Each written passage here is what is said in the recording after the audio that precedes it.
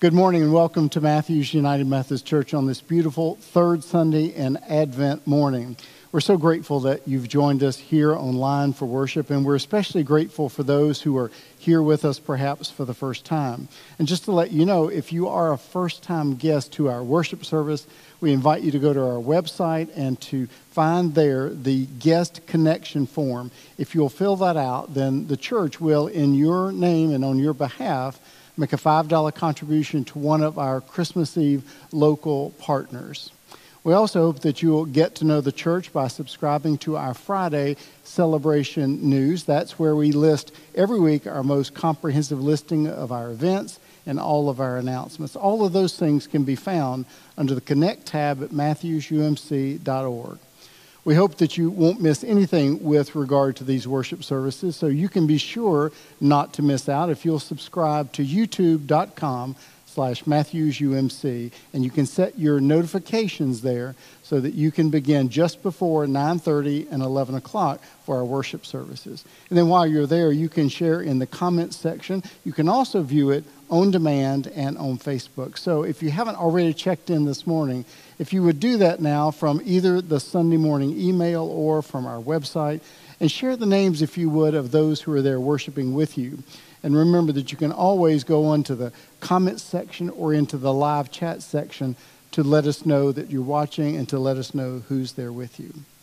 Well, because it is the third Sunday in the season of Advent, the time of preparation leading up to Christmas Eve and to Christmas Day and the birth of Jesus, our Advent series during these weeks has been built around the theme of the many moods of Christmas.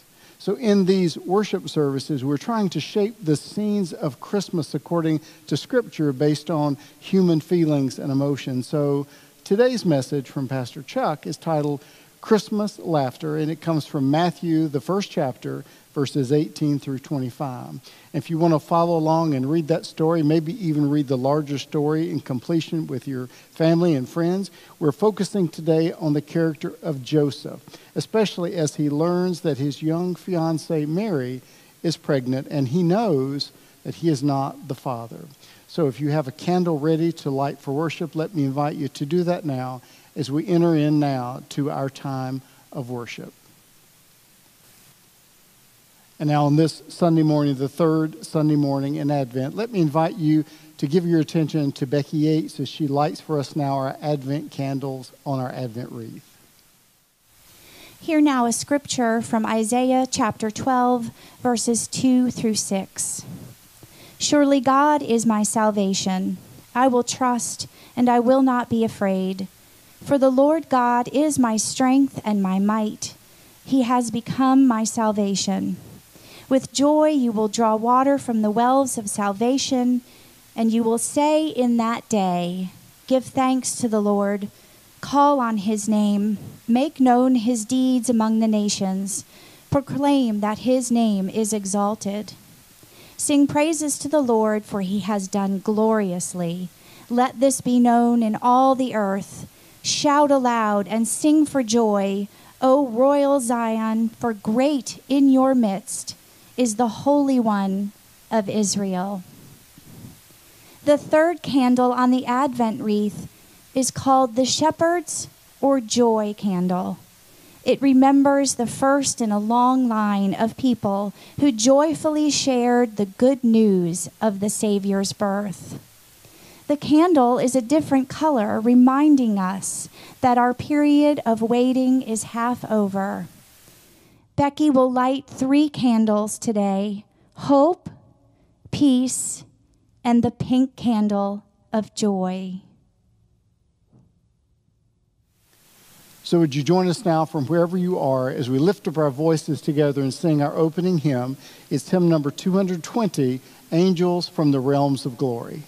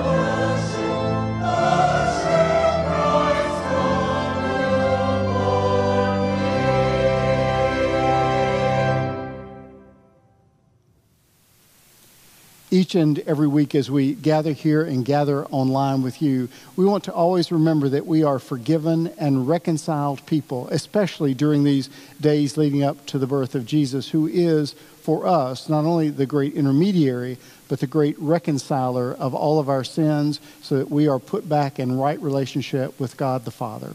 And so let me invite you to be a part of that today through not only our time here, but also maybe in the days of the coming week to write a note, pick up a phone, make a phone call, send an email, connect in some way to those who are among your family or friends, maybe fellowship friends from around the church or in your neighborhood.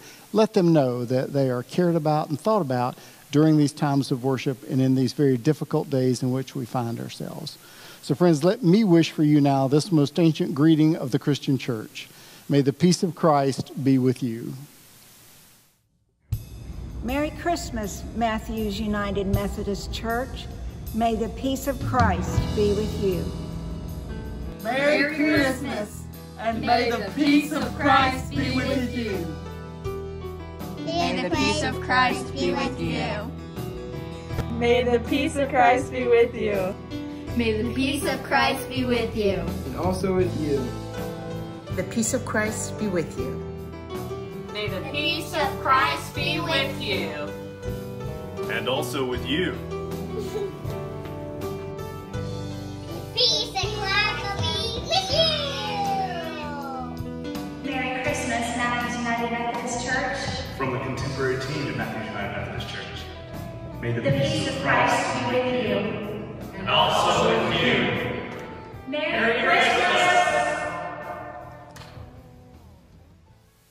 As we prepare in our hearts to go before God in prayer on this Sunday morning, let me lift up now some prayer concerns from within our church community and beyond so that you will know of them and can lift up their names and their situations before God, not only today, but also in your time with God this coming week. So we'd ask that you remember in prayer Brenda Brigman, who is in the hospital, Doug Robinson and Clayton Jones as they recover at home, that we send our sympathy and our grief to Pat Bowes and his family upon the death of his mother. We celebrate and rejoice with the families who have had children in these last number of days in the community. We rejoice with the birth of Elijah Eli Scott Mangum, to parents Abby and Greg Mangum, to Dawson Elliott Mooney and parents Morgan and C.J. Mooney, which means we have grandparents, very proud grandparents, Jeff and Ann Ennis. We celebrate the birth also of Eleanor Jean Cannington. Her parents are Meredith and Grant Cannington, and grandparents would be Clayton and Patty Jones. Friends, this week our Global Impact Ministry team asked us to be in prayer for Pastor John and for his family and for the staff at the Kidron Valley Orphanage in Uganda. It's also our practice each and every week when we go to God in prayer to lift up a sister community of faith within the area. And so today we'll be offering prayers for Threshold Church. Would you join me now as we go to God in this time of prayer? Oh God, lift up now into your presence each and every person within the sound of my voice. Let us feel you near as we come to you in prayer. We ask that you would calm our hearts, open our minds, make us ready to receive what you have to give us this day in sermon and in song and in silence.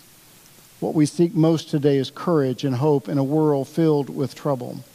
To capture our hearts with your grace and drive out the fear. Well, it's fear that often makes us compromise our values and draw back from challenges. Give us confidence in your loving care for us so that we will live boldly and serve freely as we grow in discipleship. We thank you this day for the many answers to prayer we have already received, for the chance to celebrate with others who've achieved a goal, maybe gotten a new job, begun a new relationship. We thank you for the faithfulness of Joseph, for the ways that we experience that same kind of faithfulness from you, and also when we are fortunate from our family and our closest friends when we are struggling. We thank you for those who extend themselves to help others, who offer friendship, who speak words of wisdom and comfort to those whom they encounter. We pray that you would hear our prayers today for those who need healing of body and of spirit. Bind up the broken hearts and free our minds and bodies from disease. Bring peace to those who are nearing the end of life, and patience to those who are learning to live with chronic illness. During this season, help us as we rethink Christmas in ways that will honor the birth of your Son by giving gifts of great value that may not reflect great cost or big price tags. Now, Lord, in this moment we fall silent before you, asking you to hear those prayers that are too deep for words.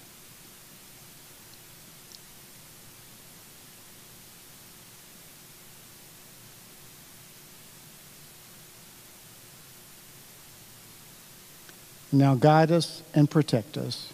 Care for and direct us both now and forever, as we pray in the name of Jesus, the Messiah.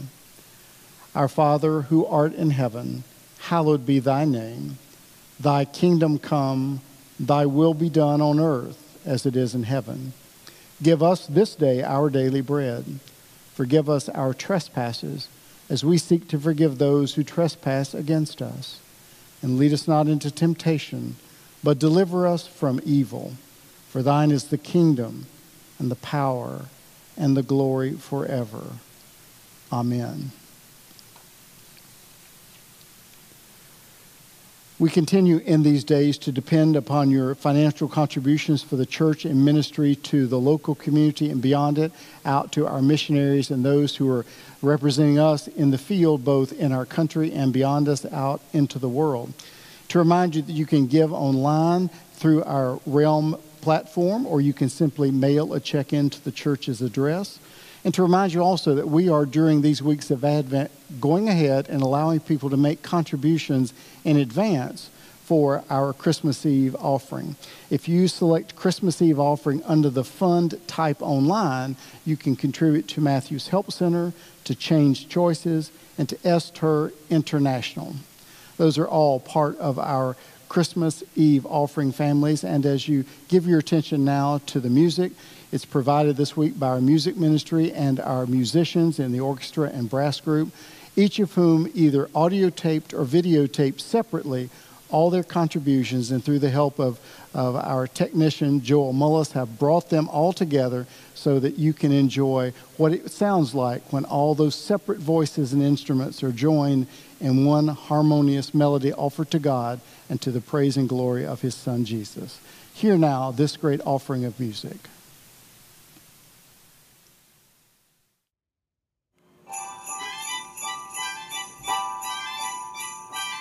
Oh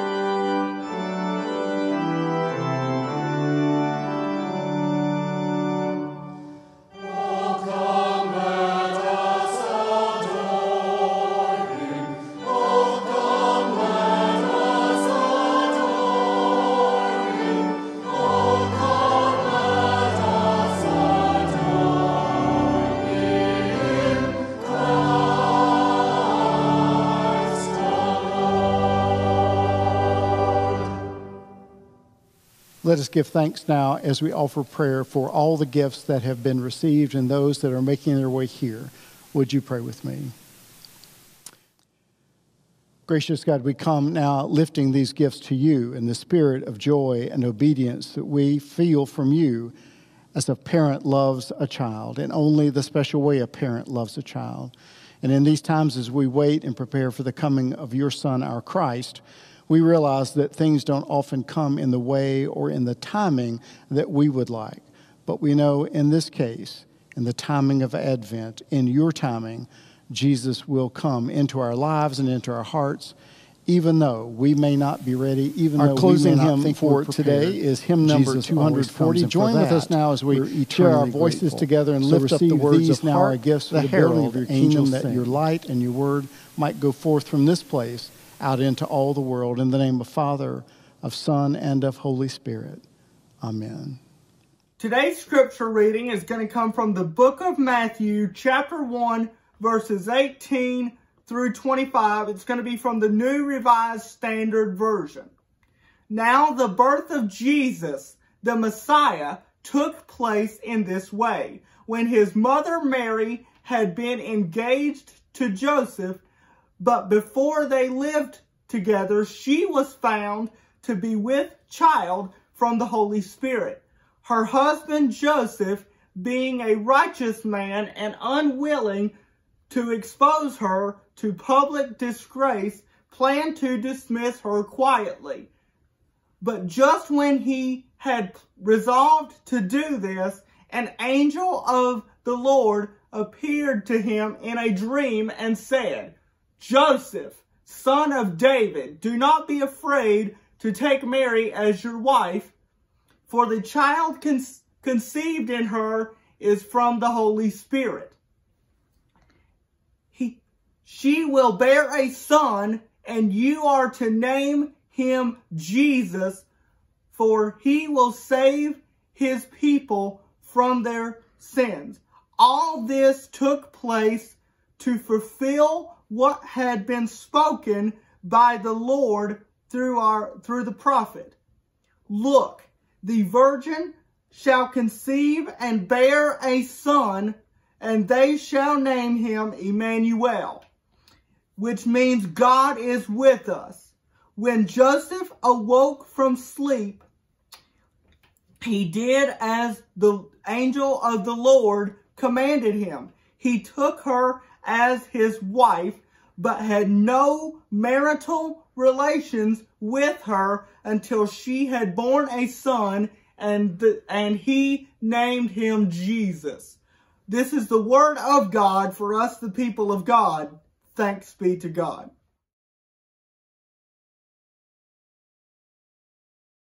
Have you ever wondered what the world would be like if Adam had never taken a bite of that forbidden fruit? Now, I've always been drawn to the writings of C.S. Lewis, and Lewis once wrote a science fiction fantasy called Paralandra. And in the book, Lewis envisioned a planet where Adam never took that bite. On Paralandra, paradise is unspoiled, and its inhabitants exist in the pristine state that God intended from the very beginning. But one of the unique things about Paralandra is thunder. Now, in our world, thunder is frightening. It sounds like anger in the heavens, but on Paralandra, thunder is the sound of God laughing. Now, do you think God laughs? Does God have a sense of humor? Now, this morning, I would like to try and answer that question with a resounding yes. God has a sense of humor. Now, I'd like to really urge you to laugh every once in a while during my sermon today, because it's titled Christmas Laughter. And we do need some laughter these days. Jack Benny, one of the great master comedians, used to warn people about not laughing. And he would say, every time you suppress a laugh, it goes back down in your body and it spreads to your hips. Now, we certainly don't want that, do we? We don't want it to happen to us. Throughout the ages, philosophers have debated over what it is that tickles our funny bone and causes that joyous explosion of air out of our lungs and across our vocal cords, which we call laughter. Aristotle, the great Greek philosopher, wasn't big on laughter. And according to his thinking, that which was laughable was considered to be a subcategory of the ugly. But thinkers who walk in the way of Jesus, for the most part, have tended to look upon laughter as a gift of God. I immediately think of the great writer Dante. You remember his literary classic, The Divine Comedy? And yet, among the great thinkers of the world, about the only agreement that we can find is that humor is defined by two elements: incongruity and surprise. G.K. Chesterton defined humor as the sudden perception of incongruity. Now, friends, that would be when two things we usually keep in separate compartments of our brain suddenly cross paths inside of our head, and the result is laughter. For example, I don't know if you heard the great story about the bait shop down along Highway 49 down near Lake Wiley. And one day a member of today's young adult generation pulled up to that bait shop on his motorcycle, and the young guy, he had tattoos and pierced ears and a pierced nose, pierced eyebrows, pierced tongue. And the old bait shop proprietor had been smoking, I imagine, unfiltered Camel cigarettes for the last 50 years. So this example of today's youth subculture was completely outside of his experience. So the young guy walked in and asked, "Got any boiled peanuts?" And the bait shop owner stared at the young man's face as he stubbed out his cigarette, and then he came out from behind the counter to examine the young man more closely, and finally, still staring at the young man's face, he asked, "Now, boy, tell me, exactly where were you standing when that tackle box exploded?" Now, tattoos and body piercings, we know them to be two of the hippest trades in today's culture, but they were interpreted by this man as the aftermath of a terrible accident. Now, do you see what I'm talking about? It's incongruity and the surprise that comes when you perceive an incongruity and it leads to laughter. Maybe you heard about the group of New York archaeologists who found traces of copper wire dating back 100 years. And they had only dug down about 10 feet, and they concluded that their ancestors already had a telephone network more than 100 years ago. Well, not to be outdone by the New Yorkers, a few weeks later, a group of California archaeologists, they dug to a depth of about 20 feet, and shortly afterward, a story in the LA Times read, California archaeologists finding traces of 200-year-old copper wire, and they have concluded that their ancestors already had an advanced high-tech communications network 100 years earlier than the New Yorkers. Well, 1 week later, the Charlotte Observer reported the following. After digging as deep as 30 feet in his backyard, Fred Yancey, a self-taught archaeologist, reported that he found absolutely nothing. Fred has therefore concluded that 300 years ago, North Carolina had already gone wireless. Well, humor has to surprise us, and it causes us to consider things in a different light. But let's go back to my original question. Does God have a sense of humor? Well, have you read the Christmas story lately? I mean, what sounded like a terrible accident turned out to be the greatest story ever told. And judging by this story, I believe that God has the greatest sense of humor that the universe has ever known. In our scripture lesson is Joseph. His life is marching along in one direction, and then life takes a very different turn, and Joseph doesn't think it is one bit funny. Joseph is a carpenter. I envision him as a kind of punch the time clock sort of guy who'd come home at night and pet the dog, read the paper, retire early to bed, and then he would rise at daybreak to get out to the job site. Now, we know that Joseph didn't talk much. In fact, even though 15 cities in the United States are named after Joseph, there's no record of a single word from his mouth in all of the Bible. Some of you may know what it's like to be married to a man like that, that proverbial, strong, silent type. Joseph was quiet and practical. Liked working with wood, material you could measure and cut and work with your hands. Joseph loved Mary, for she was honest, simple, a down-home young girl, the kind you could settle down with and raise a family.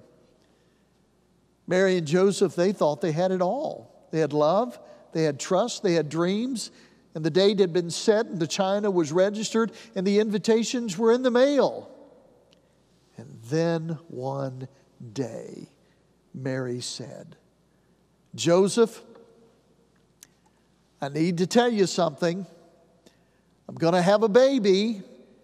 And suddenly Joseph's simple, perfect life dissolves into a world of pain. And Mary continued saying, "Now, Joseph, there's nothing to worry about, because you see, there was this angel." Now, you can imagine Joseph's response. "Yeah, sure. An angel." I mean, did it prove to be too much to ask of this young man? Now, according to their tradition, when Mary started to show, Joseph had no choice but to put her away, to distance himself from her. Jewish culture and their religious understanding, it just demanded it. But one night, before he did so, an angel appeared to Joseph and said, verse 20, "Joseph, do not be afraid to take Mary as your wife. The child within her is from God. This is Emmanuel, the long-awaited fulfillment of the prophecy, God with us." Now, although our scripture lesson doesn't say so, I believe Joseph's first reaction to this announcement was, "Now, wait a minute, angel. I didn't sign up for this. All I want is to be a carpenter, to have a wife and a house and a yard and a family." And as he's thinking these things, you can imagine laughter in the heavens, thunder from Paralandra, if you will. How about you this morning? Any of you listening to my voice this morning, have you ever experienced one of God's surprises? Now, if you ask the Wilson family, Karen, we would tell you we got 2 gifts in Texas, another one born right here in Matthews, and then, oh yes, there is our Mackenzie, our little surprise, the caboose at the end of the family. That was the kind of surprise that God had in store for a white-haired woman by the name of Sarah. Do you remember her in the Old Testament? Sarah was so old she had to squint to focus on the baby in her arms, who wasn't her grandson, but was her very son. And her husband Abraham, he was 100 years old.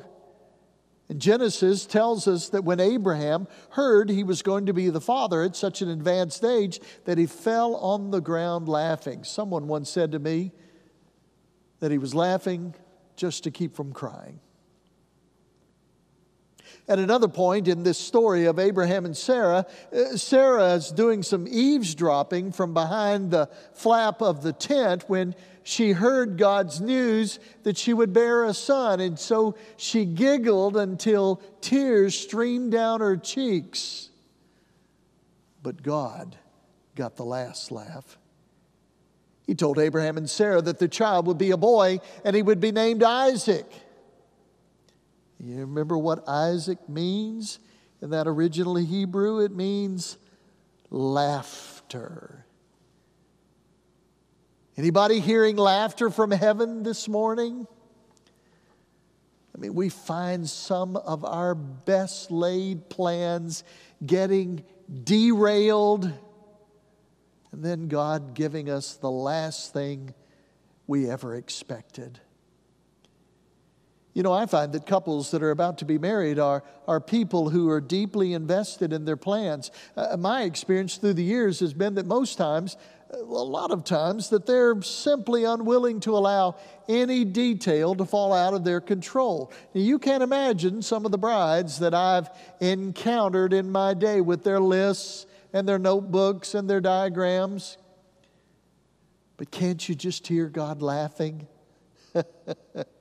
Sure, go ahead and plan your wedding to the smallest detail, but just try to plan your marriage that way. I mean, we human beings, we try so hard to create tidy little worlds where we're in complete control. And just when we think we've got it managed to do so, that laughter from heaven, why, it just sounds again. And if you ever see that wonderful movie from a few years ago, it was titled Remains of the Day and it was starring Anthony Hopkins. Now in the film, Hopkins portrays Stevens, who's the head butler of the palatial Darlington Hall in Oxfordshire, England. And as a butler, Mr. Stevens is compulsive and meticulous and a stickler for details. Before dinner, he takes a ruler and he goes down the table, measuring the distance between the edge of the table and the water glass that is at each place setting. And he says things like, "Forgive me for being personal, but may I wish you a pleasant holiday?" I mean, his whole life is defined by being a butler, even to the point that one night, when a dinner party is being held at the estate, he's told by the maid that his father, who had been ill, has just died upstairs. And Stevens replies, "I am indeed sorry, but matters of the utmost importance are happening under this roof tonight." So instead of attending his father on his deathbed, Stevens continues his work. Now for me, the drama of the story occurs when a wonderful woman on his staff, the head housekeeper, falls in love with him. And Stevens is terrified because love, why, that's going to complicate his tidy world. And so he cowers behind all of that armor of his dignity, and he tells her of his deep respect for her professionalism, but he says nothing of any personal feelings that he has for her as a woman. Well, finally, late in life, Stevens has one last chance to go to her. Now, friends, I don't want to ruin the film for you by telling you what happens, but there is this particularly symbolic scene that I want to try to describe. Somehow, a white pigeon gets into one of the sitting rooms at Darlington, and Stevens is just beside himself. And he runs around and he chases the intruder, and finally he opens a window and he throws out the dove. And at that point, in what I think is brilliant movie making, the camera angle shifts, and we're now seeing from the perspective of the dove, who flies up and up and up, and soon we realize that this is not a bird's eye view. What we're seeing is through the eyes of God. And we look down and we see Stevens, and it seems as if we see him behind bars that obscure him from our view, and they trap him like an inmate in his castle.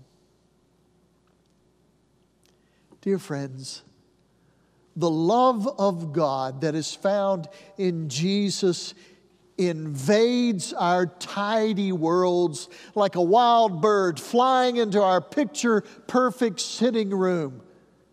God doesn't come to us as a decorative figurine that we can place on the mantle. God comes to our lives as the great interrupter, the great disruptor of some of our best laid plans, the great Chippendecure.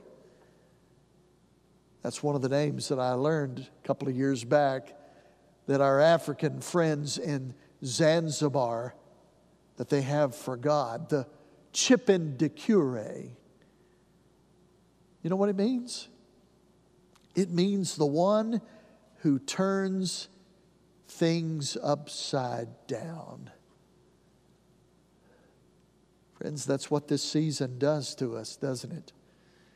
And especially this year. It just turns everything upside down. It's the great inversion. God coming to earth in the form of a human being, the ruler of the cosmos, trapped in a squalling package of helpless flesh. This inversion, why it just flips all of our expectations. It flips our systems of power. And friends, it flips all our narratives in our head. Right now, for some of you, you might be thinking that if your world has been turned upside down already, none of this sounds very joyful. But this inversion, this Chippendecure, it comes with expectant hope. That when the world is out of sorts, that Jesus comes to be God with us. Remember, a few short weeks ago, all the major media outlets were full with the announcement of the 2020 Nobel Peace Prize winners. You know how the Nobel Peace Prize came to be? It was established because of a huge unexpected surprise in the life of Alfred Nobel. Nobel had been a phenomenally successful businessman, and his business was the manufacture and the sale of weapons. He'd spent a lifetime amassing a fortune as the inventor of dynamite. And then one morning, Alfred Nobel got up, opened the morning newspaper, and he read his own obituary on the front page. Now, friends, it was a simple journalistic error. His brother had died, and the newspaper printed the wrong biographical information. And the headline read, "Dynamite King Dead." And in that moment, Alfred Nobel saw how the world would remember him when he was gone, and he didn't like it at all. So he went to work changing his legacy. And in his will, Alfred Nobel established the most prestigious prize on earth, awarded annually to the person or group who does the most to promote peace in this world, the Nobel Peace Prize. Alfred Nobel's wake-up call was one of God's surprises. And when he heard that wake-up call, Alfred Nobel obeyed. How about you this morning? You ever been surprised by an encounter with Chippendecure, the one who turns things upside down? Could that unwelcome surprise that has occurred in your life, could it have been a wake-up call to you? Do you think that obeying God's voice like Alfred Nobel did, perhaps you could bring more peace and less dynamite here on earth, more goodwill and blessing and hope among all people? In verse 24 of our scripture lesson for today, we read what I think is the key about Joseph. In fact, I think it's the key to his life. It reads, Joseph did what the angel of the Lord had commanded. Joseph took that pregnant young woman as his bride, and soon thereafter he was forced to flee for his life to a foreign country where he spent the next couple of years trying to learn Egyptian. We really don't know if he ever got the house of his dreams, with the white picket fence and the nice yard. So was letting himself be surprised by God and obeying God's voice, was it worth it? Oh, my gracious.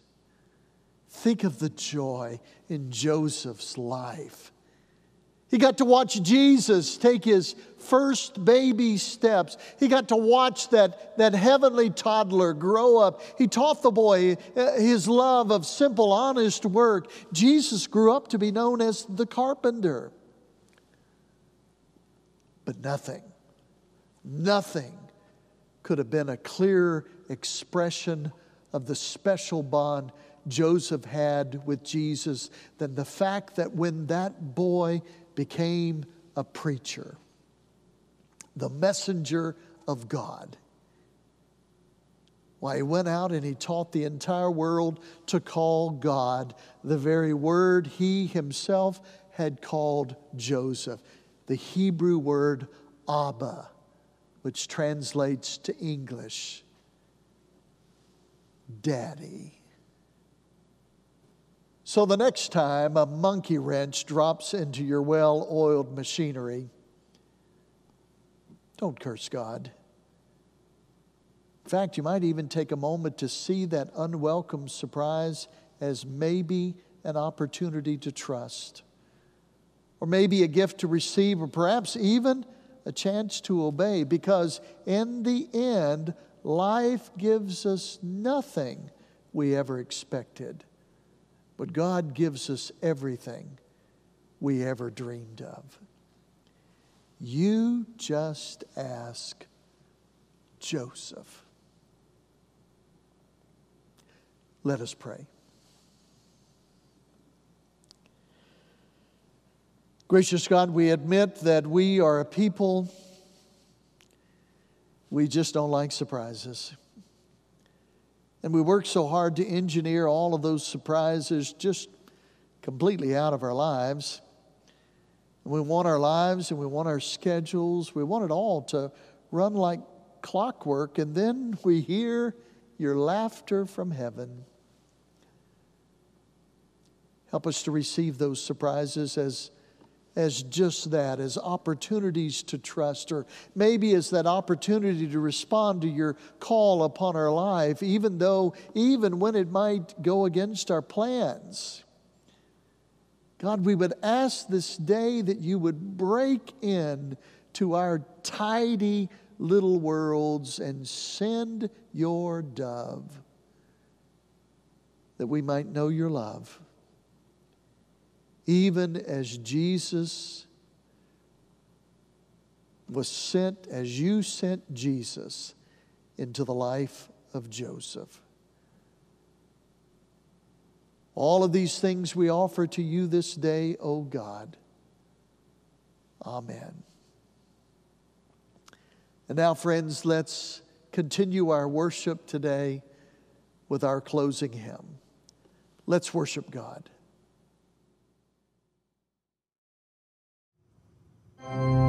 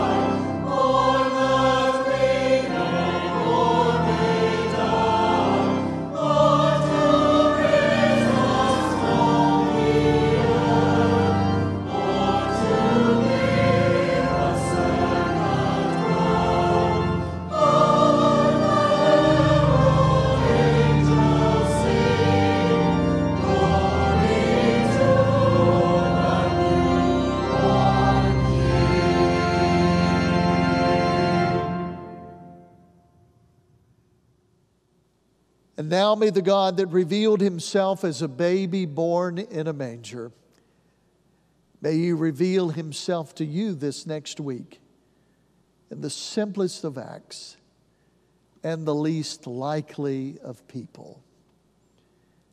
In the name of the Father, and of the Son, and of the Holy Spirit. Amen.